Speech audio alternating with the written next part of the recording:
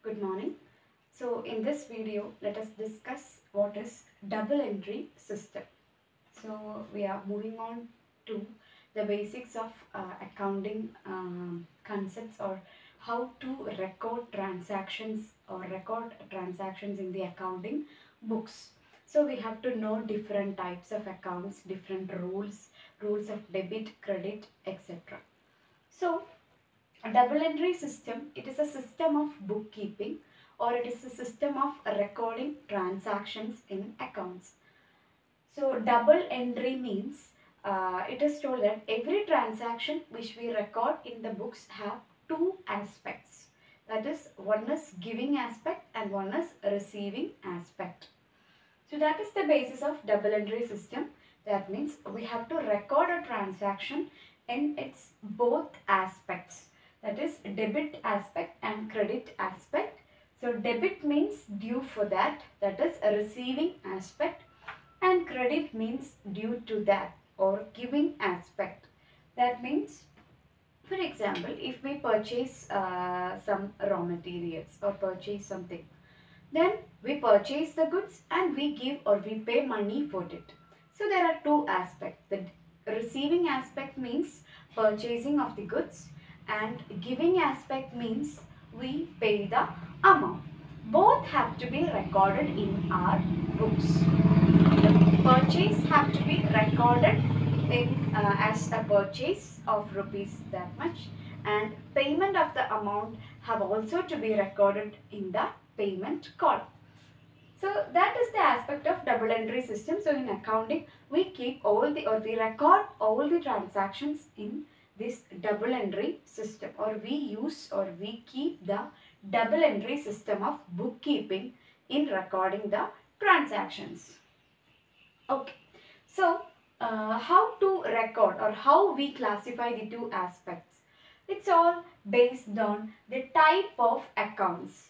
For all the transactions or for all the items in accounts, there are classification. That means there are different types of, they are called accounts. Like in our example, we told we purchase goods for cash.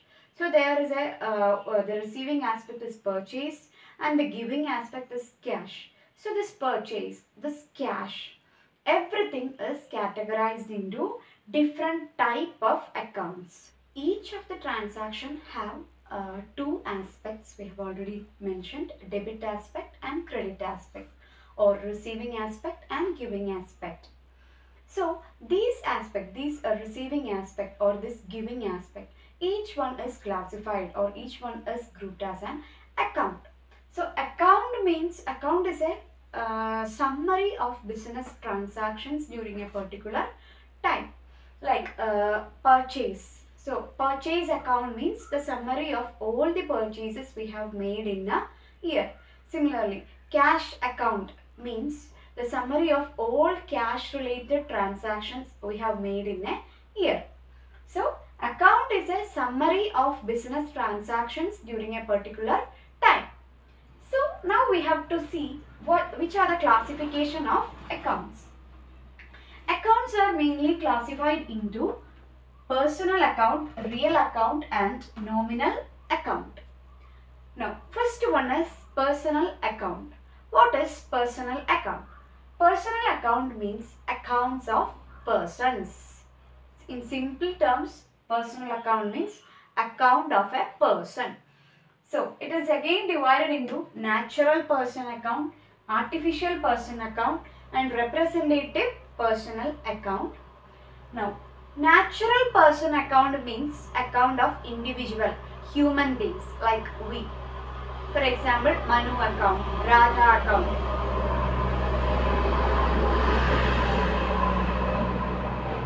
That is what is natural person account. Account in the name of individual persons. Second is artificial person account.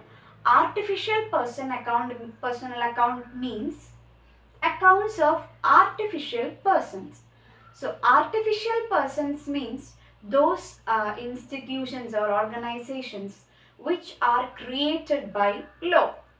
Those organizations will be running by natural human beings, but they have separate identity or they are separate entity. So such type of persons are called artificial personal account. That means, for example, like bank account, bank is an artificial person, or some company or firm like ABC Limited. It's all artificial person, or maybe some educational institutions or hospitals. They are all artificial personal account. And third one is a representative personal account. Representative personal account means those account which represent a person.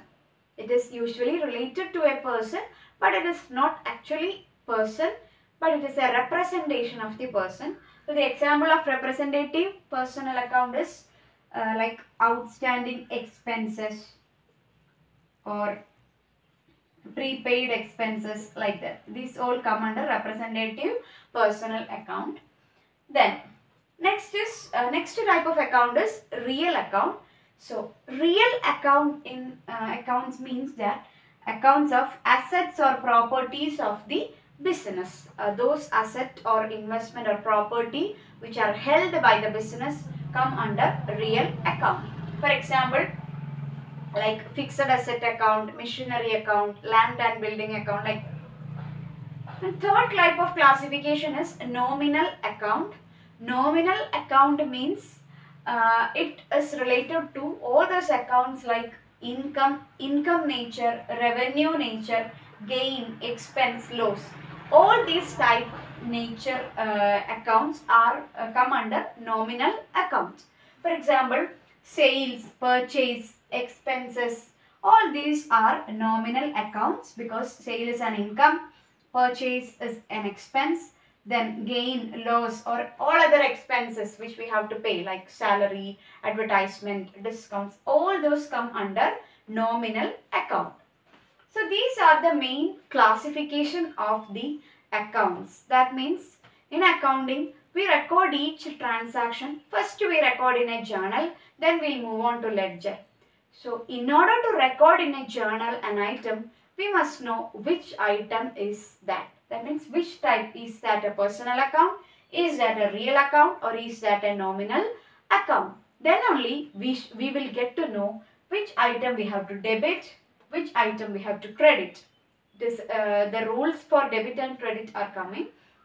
So first we have to know which are the different types of accounts. First one is personal account, second one is real account, and third one is nominal account.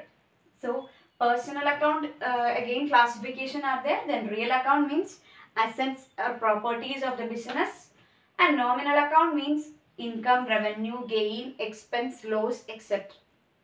Okay, so some of the examples of personal account we have already seen. Natural person like Ravi account, Manu account, like that. Artificial person like bank's account or company's account and all. Then representatives personal accounts example is outstanding expenses, prepaid expenses, etc. Okay. So, hope you are clear with the different types of accounts and their meaning. So, whenever you come through a transaction, you have to first, like in our example we have told, we purchase some goods. So, we have purchased some goods for cash. So, this purchase come under, purchase is a nominal account because it is a expense. Then cash. What about cash? Cash means it is a real account because cash is an asset of the company. So in such way we have to categorize which item is which account. So then we have to apply the rule of debit and credit. So hope you are clear with this. Now we have already seen which are the different types of accounts. Next is we have to see the rules of debit and credit. So there are mainly two approaches in determining the debit and credit. First is English approach and second one is American approach. So according to English approach, the classification of debit and credit is based on the type of accounts which we have already discussed. That is based on the accounts are classified into personal, real and nominal. Based on that, we make an assumption on which we have to debit and which we have to credit. That means while recording a transaction, we must first identify which type of account is that, whether it is personal account or whether it is real account, whether it is nominal account. Each item we have to identify, then we have to apply the rule. That means if it is personal account, then we have to debit the receiver and credit the giver. That means, for example, if two persons, Ravi and Manu, Ravi paid 500 to Manu. Here, who is the giver? Ravi is the giver. So, credit the giver. So, Ravi's account will be credited, whereas who receives the money? Manu receives the money. So, debit the receiver, that is Manu account will be debited. That means who receives the thing. If it is a personal account, the rule is debit the receiver and credit the giver. Who gives, credit him, and who receives, debit him. Second one is real account. Real account, we have already told, accounts of assets or properties of the business. So the rule of real account is debit what comes in and credit what goes out. That means if we have purchased or if we have purchased an equipment, then what comes into the business is the equipment. So we have to debit the equipment. That means equipment account debtor. Then credit what goes out. We have purchased the equipment by paying some amount of money. So cash have been moved out of the business. Cash is also a real account. So credit what goes out. What goes out is cash. So the entry will be equipment account debtor to cash account. So in all type of real account transaction, the rule of debit and credit is that debit what comes in and credit what goes out. Third one is nominal account. Nominal account, we have already mentioned, accounts of incomes, expenses, gains, losses, etc. So the rule of nominal account is that debit all expenses and losses and credit all incomes and gains. We have to debit. If it is an expense or loss, then we have to debit that, and if it is an income or gain, we have to credit it. So this is the rule of nominal account. So personal account, debit the receiver, credit the giver. Real account, debit what comes in, credit what goes out. And nominal account, debit all expenses and losses, credit all incomes and gains. Okay.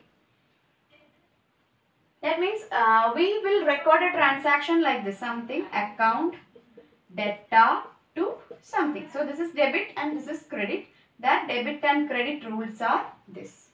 So this is based on the English approach.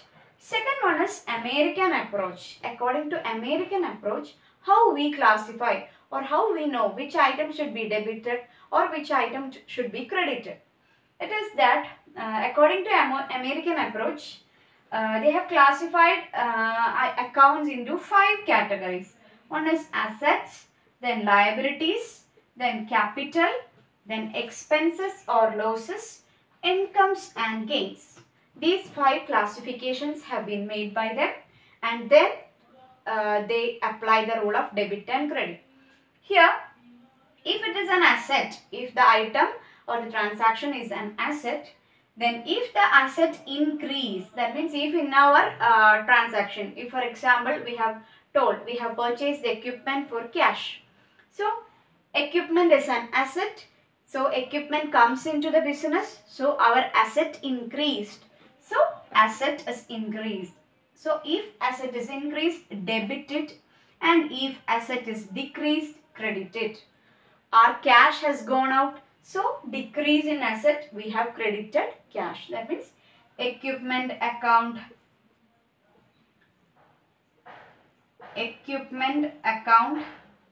debtor to cash account. So here it is an asset. So asset has increased. So it is debited. When asset decrease, we credit. That means credited this.